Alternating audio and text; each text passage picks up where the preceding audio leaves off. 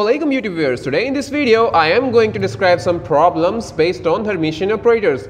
So the problem for today is we have to show that the operator Px, the operator for linear momentum Px, is Hermitian operator. Okay, so we need to show that the operator Px is a Hermitian operator. So to show this, first of all you need to take two functions. So if psi and phi are two eigen functions, of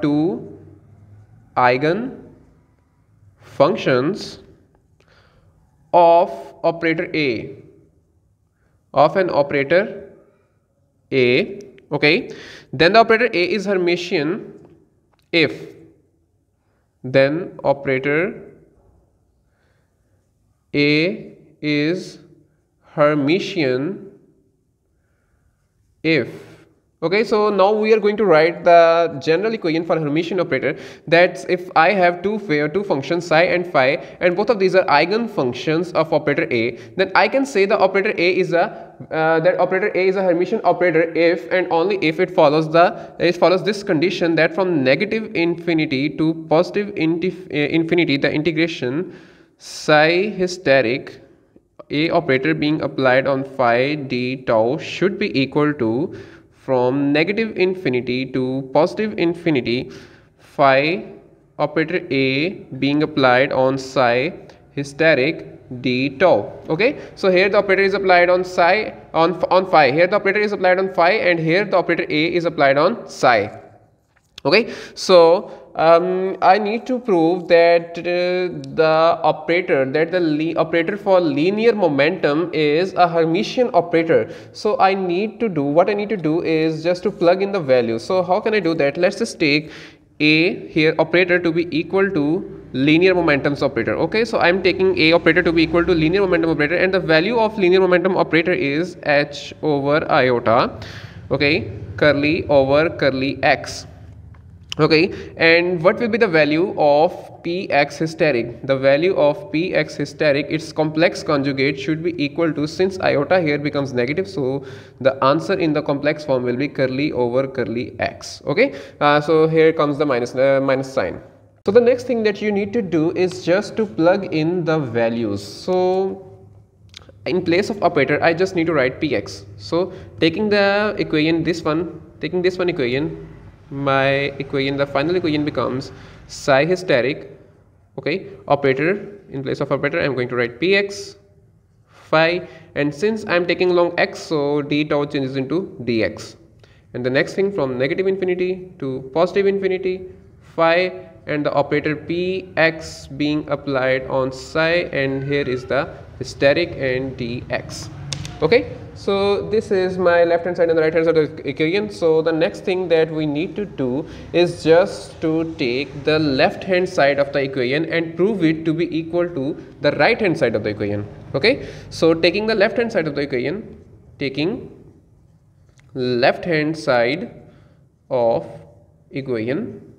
okay, so taking the left hand side of the equation says from negative infinity to positive infinity psi hysteric Px being applied on phi d of x is equal to, okay, so now the left hand side I'm gonna just put the value of Px here. Okay, from negative infinity to positive infinity psi hysteric is in the same place, and in place of Px I'm just going to plug in the value from here.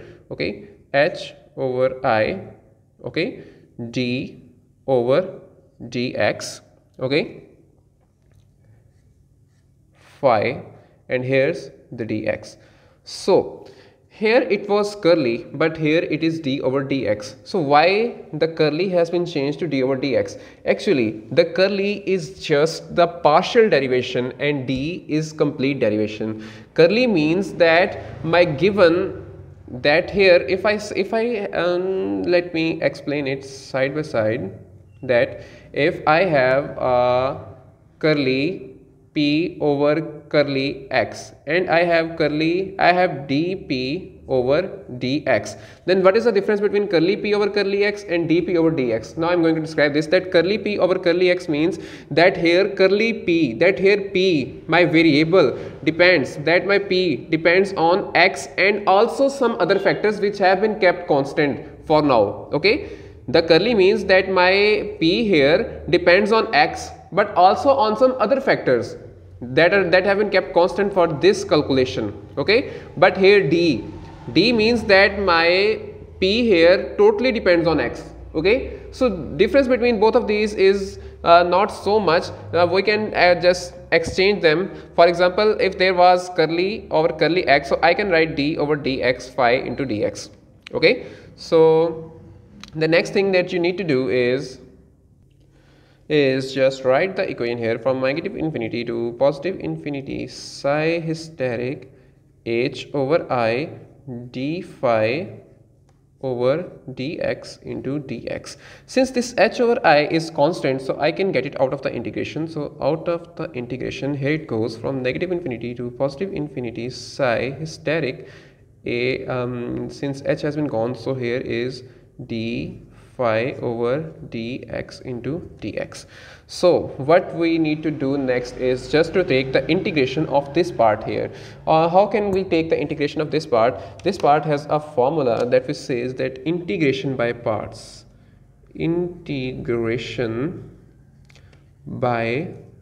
So how we are going to solve this? The integration by parts, if we have integration on a function u and derivative v, then I get an answer equal to u v minus v integration du. Okay, so here I have two functions, one is psi hysteric and the other one is phi. So I take psi hysteric, so I am taking psi hysteric here to be equal to u, okay, and phi to be equal to v.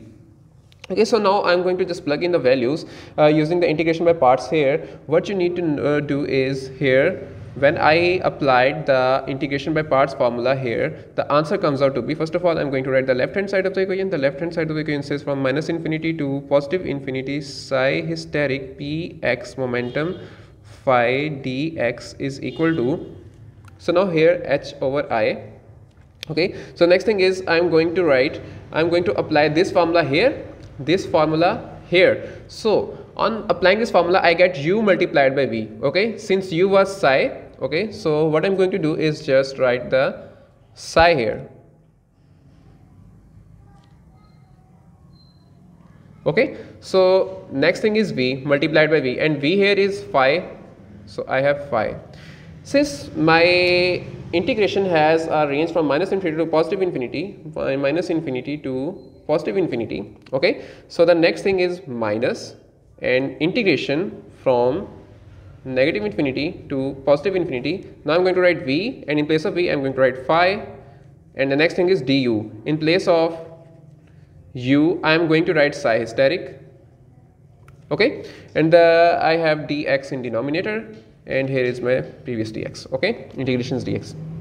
So next thing that you need to do is, as you know that here my wave function is from negative infinity to positive infinity, and this cannot be possible for a wave function. As you have read about it in a property, this bracket is for h over iota. As you have read about in the properties of wave function, that a wave function should have a limited value, should be continuous, and it should not be infinite. Okay, since here the wave function, my function is from negative infinity to positive infinity, my wave function is infinite, so the answer of this part here comes out to be equal to 0, because my wave function cannot be infinite. Okay, so the rest remains h over I, this part becomes equal to 0 minus infinity to positive infinity phi d psi hysteric over dx into dx.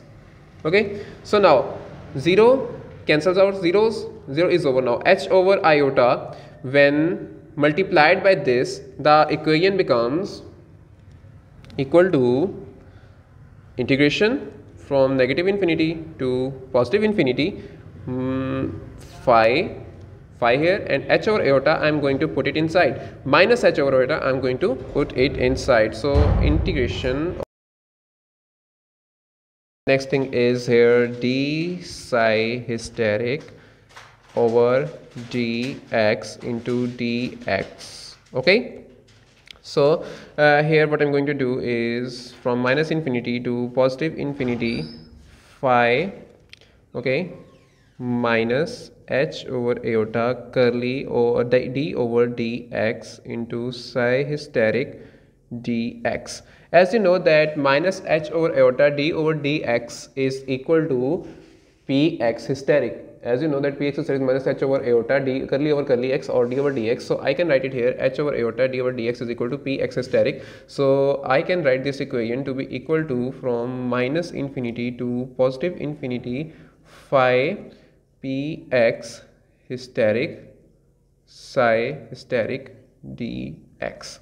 So as you can see that the answer here, that I get here, phi px hysteric psi hysteric dx, this answer here is equal to the right hand side of the equation. Okay, since I have taken the left hand side of the equation in the start and proved it to be equal to the right hand side of the equation, so I can say that my momentum px operator, that my operator for linear momentum px is a Hermitian operator, as operator being applied on phi gets the same answer as operator being applied on psi hysteric. Okay, so that was all for today's video. Inshallah, see you in the next video.